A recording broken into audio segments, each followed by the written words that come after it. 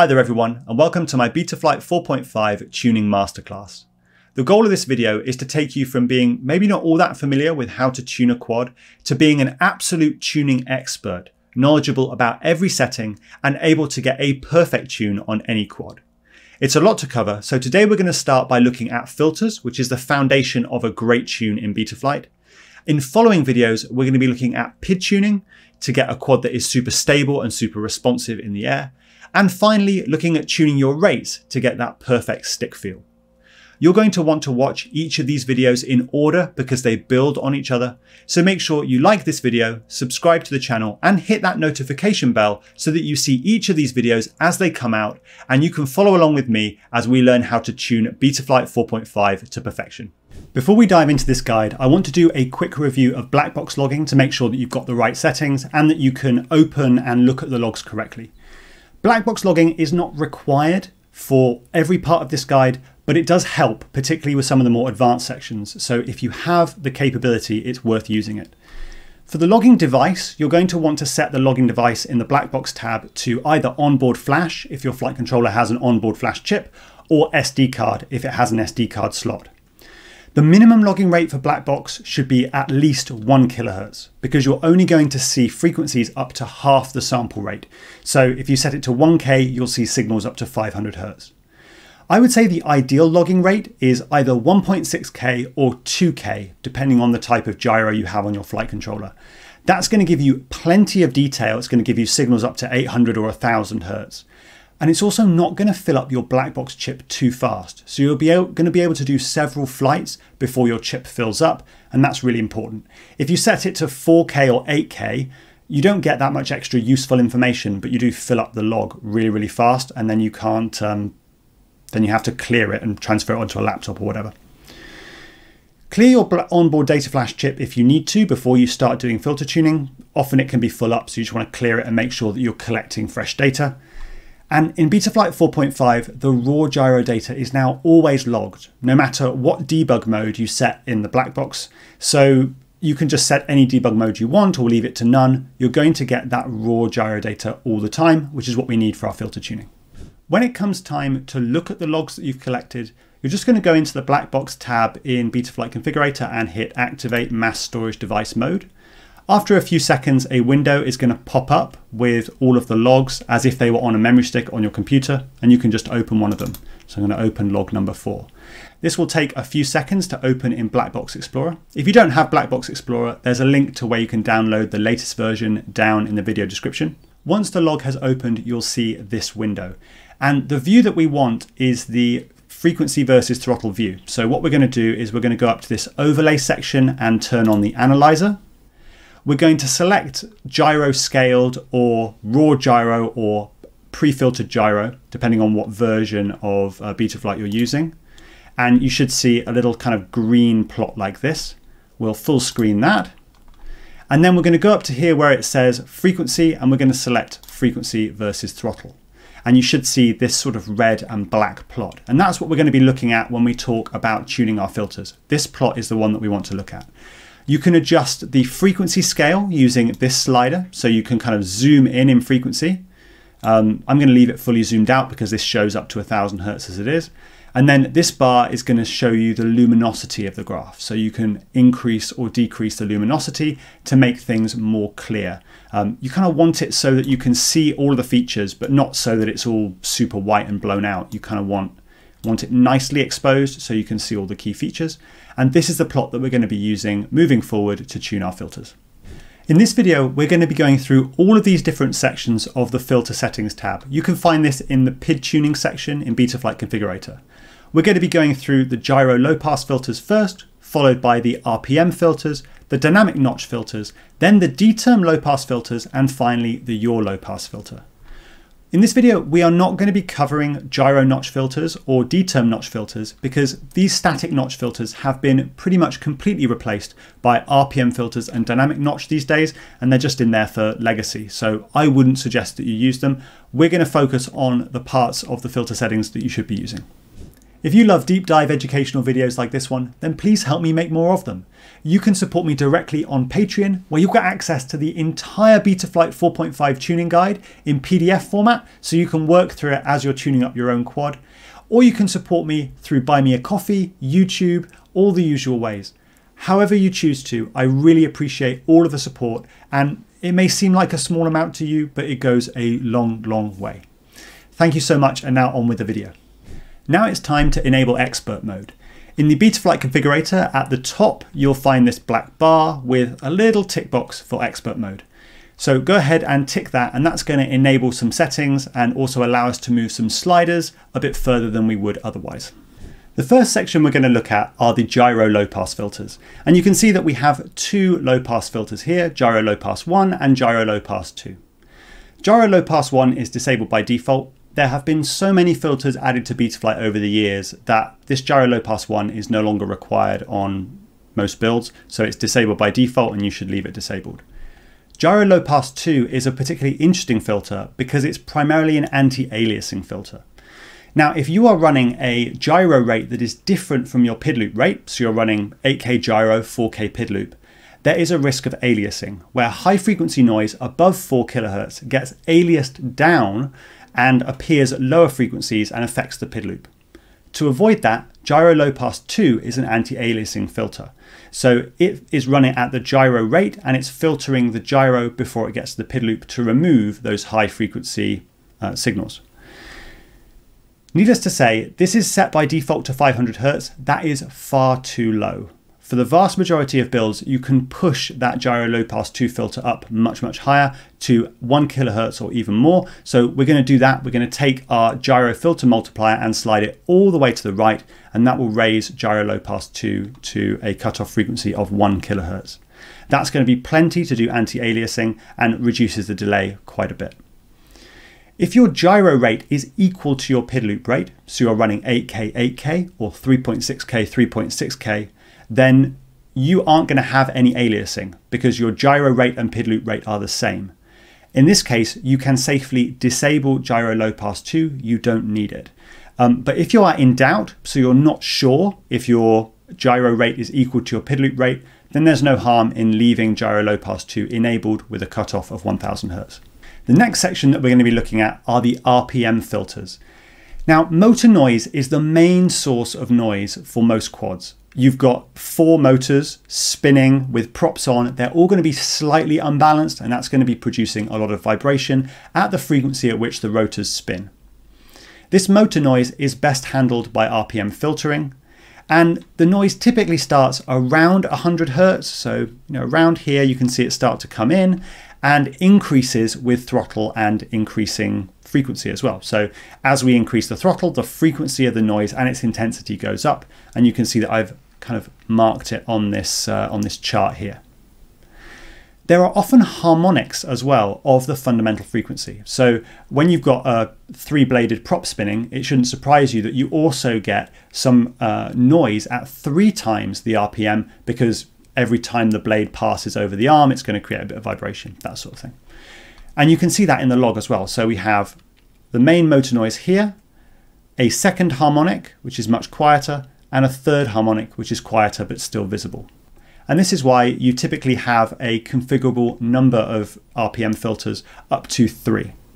If we look carefully at a plot of motor noise, you can see that the motor noise doesn't extend all the way down to 0 Hz, but it finishes at, well, in this case, about 150 Hz.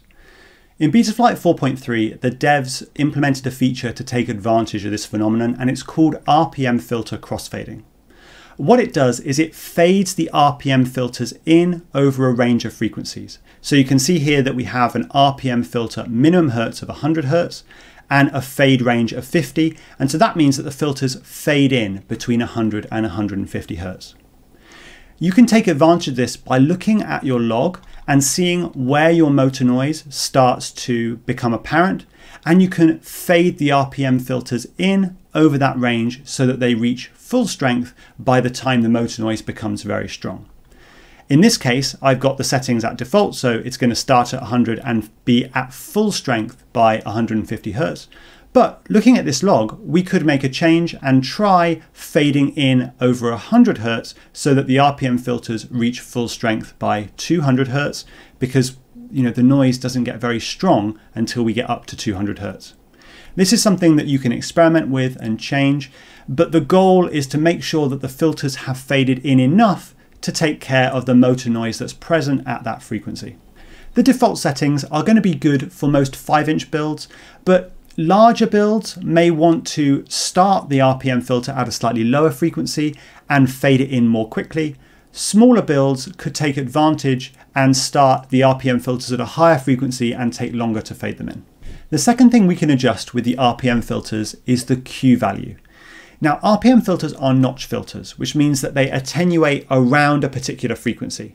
And how focused they are depends on the Q value. The higher the Q value, the tighter and more focused the notch, and the less delay that notch is going to have. So all else equal, a higher Q value is going to give you a better flying quad, provided that it's not letting noise through. The default Q value for the RPM filters is 500 in the CLI, but you can adjust it higher than that. I wouldn't recommend going higher than a Q value of about 1000. And you can just keep increasing that Q value, and you just check in the logs to see whether motor noise is getting through. So you look at the log before filtering, so this is the raw gyro data, and then you look at the filtered gyro data on the same axis and go, well, is any motor noise getting through? If the answer is no, try increasing the RPM filter Q value. If you are starting to see motor noise getting through, then you might want to move the Q value of the RPM filter down a little bit. As always, you want to try and push the Q value as high as you can without any noise getting through into the filtered gyro signal. The type of motor noise that you're going to see in your logs is going to depend a lot on the type of props that you're flying on the quad. If you're flying Biblade props, you're likely to see some noise at the main motor RPM frequency, the fundamental frequency, and you're also going to see a lot of noise, perhaps even more noise at twice that frequency, and then maybe some additional noise at 3 times and 4 times the fundamental frequency. Compare that to a Triblade prop, where you typically see the most noise at the main RPM frequency, the fundamental, almost no noise at the second twice the fundamental frequency, and then some noise at 3 times the fundamental frequency, which you'd expect because 3 blades, therefore you're going to get some noise at 3 times the frequency. This characteristic has allowed the Betaflight devs to implement a brand new feature for Betaflight 4.5, and that's called RPM filter dimming. What this allows you to do is to adjust the strength of each individual RPM filter harmonic so that it attenuates just the amount that you need and no more. And this helps reduce filter delay if you can turn down some of those filters. For 3-bladed props, you're going to see quite a bit of noise at the fundamental and nothing on the second motor harmonic, and maybe a little bit on the third motor harmonic. So that means you can change the RPM filter weights in the CLI by setting set RPM filter weights 100 for the first RPM filter, 0 for the second because we don't need it, we've not got any noise at that second motor harmonic, and 80 for the third to say we don't need such a strong filter on the third harmonic because we've not got so much noise.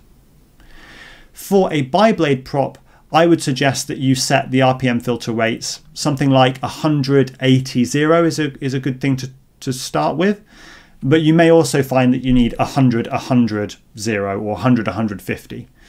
It all depends how strong each of these harmonics are. You can happily decrease the RPM filter weights as long as motor noise is not visible in the filtered gyro signals. And the more you decrease the RPM filter weights, the less delay you'll have in your filtering and the better the quad is going to fly, provided that you aren't seeing noise getting through into the filtered gyro. With your RPM filters correctly configured, you're going to be able to eliminate the vast majority of motor noise. But there are other sources of noise that we need to take care of. And one of the main ones is frame resonance. You'll see frame resonances as vertical stripes in your black box log, and they'll occur at a particular frequency over a range of throttle values. Frame resonance is a really important source of noise, particularly for 5-inch and larger quads. If you're seeing stripes like this above about 100 Hz, then that's likely to be a frame resonance. If you see white stripes below 100 Hz, that's typically not the frame, unless you have a particularly large quad. It might be something like an antenna or a GoPro mount that's causing that sort of vibration. So it's always worth checking over your quad before you start tuning it to make sure there's nothing flexible or wobbly that's going to create resonances at low frequencies. The number of dynamic notches that you need is going to be equal to the number of vertical stripes that you see in your black box log. And normally it's just the one that you need. With some frames, particularly larger frames, you might see 2 or 3, in which case you're going to need 2 or 3 dynamic notches. But for this log, this is the Isshin Wizard X220, it's just 1 stripe, so I only need 1 dynamic notch. It's important to say at this stage that not all quads require the dynamic notch filter. So here we have a quad that definitely needs a dynamic notch filter. You can see a big, bright vertical stripe of frame resonance that we need to take care of, and we're going to use the dynamic notch to take care of that. But if you have a very quiet frame, like this is the AOS V5, you do not need the dynamic notch if your log looks like this. There is no vertical stripe of noise to take care of. The dynamic notch is going to be sitting there doing nothing and causing delay without giving you any benefit. So if you do have a nice quiet log and you don't see any bright vertical stripes, then you can safely disable the dynamic notch, save the filter delay. That will make your quad fly a little bit better, and you won't have any problem with noise because the dynamic notch wasn't needed. It's not doing anything anyway. The dynamic notch works by scanning for resonant noise across a range of frequencies, and that range is defined by the dynamic notch minimum and maximum frequency in the configurator. You're going to want to set your minimum dynamic notch frequency a little bit below your first frame resonance that you can see, and ideally you want to set it to more than 150 Hz and definitely more than 100 Hz, because you don't want the dynamic notch hunting down to very low frequencies, because it's going to have nasty effects on flight performance. It's going to add a lot of delay. So for this log here, I would probably set my minimum dynamic notch frequency to maybe 200 Hz, because that's about 25 Hz below the main kind of bulk of the noise. For the maximum dynamic notch frequency, this is really not so critical, because the dynamic notch, it doesn't really care how high up in frequency it hunts. If it goes to a higher frequency, it's just going to cause less delay, so it's not a problem. I would leave the default, that's typically okay, around 600 Hz. But if you wanted the dynamic notch to be more focused and to improve its resolution, you could bring that down a bit. You could say on this log, maybe 300 Hz would be a perfectly reasonable upper bound for the dynamic notch, as long as you're happy that it's not going to hunt for noise outside of that range from about 200 to 300 Hz. Similar to the RPM filters, the dynamic notch also has a Q factor, and increasing that Q factor makes the notch filter tighter, more focused, and it reduces its delay. You can continue to increase the Q factor of the dynamic notch as long as the frame resonance that it's targeting is not creeping through into the filtered gyro data.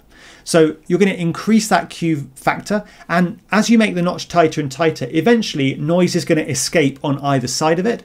And once that happens, you're going to see that visible in the filtered gyro data. Then just reduce the Q factor back down a little bit. But you want that Q factor as high as you can get it, whilst the dynamic notch is still taking care of all of that frame resonance. In general, I would recommend that you don't increase the Q factor much above 1000, as at that point the dynamic notch really is getting so tight that it's going to miss frame noise either side of the center of the notch. Now we've tuned our RPM filters to remove motor noise, and we've tuned our dynamic notch filters to remove any frame resonances, or if there aren't any frame resonances, we've switched off the dynamic notch. But we still have a lot of remaining noise that we need to take care of. And that's because the D term in the PID loop amplifies high frequency noise. Twice the frequency is twice the gain when it comes to the D term, so we can't leave any high frequency noise unfiltered, or it's just going to explode in the D term. We take care of all of this remaining noise using the D term low pass filtering. With D term low pass filtering in Betaflight 4.5, there are a couple of different approaches that you can use, and I want to run through both of them here. We've got the Karate filter tune, which is the default in Betaflight, with 2 PT1 filters. This gives you a nice balance of delay and attenuation.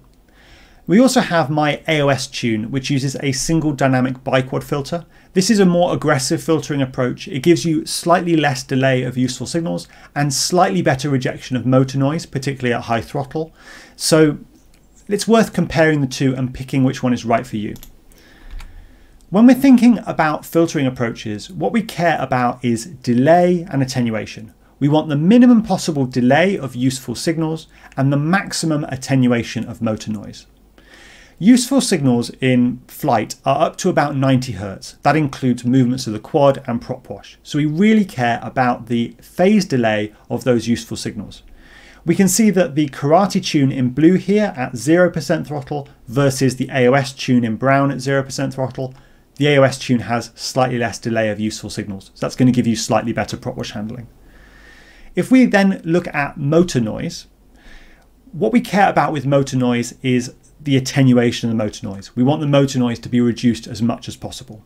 And if we look at the 100% throttle curves here, we can see that the AOS tune has a bit more attenuation of motor noise than the karate tune. So it's giving you a little bit more reduction, particularly at high throttle levels, which is when motor noise is most prevalent. If we think about the attenuation of useful signals, we don't want to attenuate useful signals. We want to carry those flight movements in that prop wash through to the filtered gyro with as little change as possible. You can see that the karate tune, particularly at low throttle, does attenuate these useful signals somewhat, whereas the AOS tune does a lot less attenuation. So in general, the AOS tune is going to give you a little bit better response to prop wash. It's going to give you a little bit better rejection of motor noise. And so this would be the one that I would recommend. But there's nothing wrong with the default karate tune, and it's a little bit more forgiving if your quad has not such a nice quiet noise profile. To show you what I mean, I've put the two filters over the top of a black box log so we can kind of see how they play off against each other.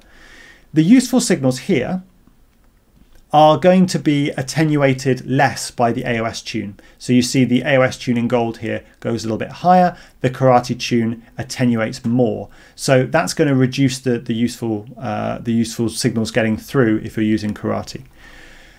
Then we have this region here, and this is a region where the karate tune is attenuating more and the AOS tune is attenuating less. So if you have a lot of noise in this area of your black box log, so between let's say 50 and 150 Hertz, the karate tune is going to probably do a better job of attenuating that noise for you. The AOS tune is going to let more of it through. So depending on how quiet this region is, that's going to push you to pick one or the other. When we get to the motor noise, you see the AOS tune again has better attenuation of motor noise. So in this big peak here where we have a lot of motor noise, the AOS tune is doing more attenuation. So it's going to be helping to reduce that noise, reduce the amount of noise getting through to the gyro. The karate filters are slightly easier to tune because you can use the filter slider to tune the cutoff frequencies. So with karate, if you want to tune the D term, all you need to do is slightly increase this D term filter multiplier, 0.05, 0.1 at a time, and just nudge that up until you start getting rough sounding motors or hot motors, and then you just turn it down a bit. You can also look at black box logs to see how much noise is making it through the D term filtering. With the AOS D Term Tune, it's a little bit more complicated to tune because you can't use the slider. So you have to turn off the profile dependent filter settings. That will disable this D term slider.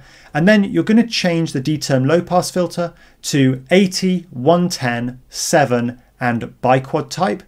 And that's going to then set you up with the AOS tune. To tune the AOS filters, you just need to increase the minimum cutoff frequency until you hear oscillations at 0 throttle, and then you turn it back down a little bit.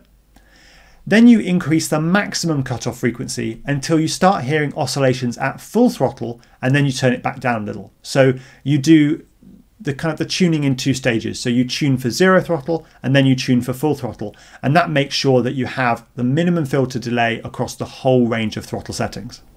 The final setting you need to be aware of when tuning your D term low pass filters is the dynamic curve Expo. This controls how fast the dynamic filter changes frequency. So what we've done is we've set a minimum cutoff frequency, which is going to be the cutoff frequency at 0 throttle, and we've set a maximum, which is the cutoff frequency at full throttle. But how are the cutoffs going to move between those two? If you have a setting of 5 in Dynamic Curve Expo, then it's just a linear change. The filter cutoffs increase linearly with increasing throttle. Higher numbers than 5 are more aggressive, so the cutoff increases more quickly at low throttle, and then it increases more slowly as you get towards full throttle. And that's going to decrease the filter delay that you experience at low to mid throttle.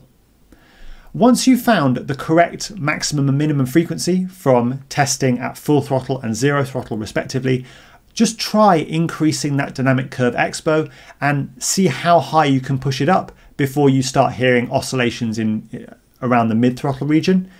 The higher number that you can achieve without getting any oscillations or any noise coming through in the black box logs, the lower the filter delay that you're going to achieve. The final filter to talk about is the Yaw Lowpass Filter. And this is actually a gyro filter, but it only applies to the yaw axis. And the reason for this is that the yaw axis responds very much more slowly than either pitch or roll, because yaw is controlled by the change in angular momentum of the motors and the props, rather than changes in thrust, which can flip the quad very, very much more quickly. Filter delay on yaw is therefore very much less of a concern than filter delay on pitch and roll, again because that axis is responding very much more slowly. Reducing noise on the yaw axis can sometimes help allow a tighter tune on pitch and roll, because if you have noise coming through the yaw axis and going into the motors, that heats the motors up a bit and reduces the headroom that you've got on pitch and roll for noise on those axes before the motors get too hot. So you reduce the noise on yaw to provide more headroom on pitch and roll. There's nothing sacrosanct about this yaw low pass filter. If you're someone who's looking for maximum responsiveness, particularly on the yaw axis, you might want to try turning it off and seeing if that provides an improvement in your black box logs. And with that, we've covered all of the settings you need to know about to get a perfect filter tune in Betaflight 4.5. I've got follow-up videos coming covering PIDs and rates, so make sure you're subscribed so you see those as soon as they come out. And if you appreciate educational videos like this and you'd like to support me and the work I'm doing and get some really nice perks, then please consider joining my Patreon or supporting me directly through Buy Me a Coffee. There are links to both of those down in the video description. That's all I have for you for today, so until next time, I wish you all very, very happy flying.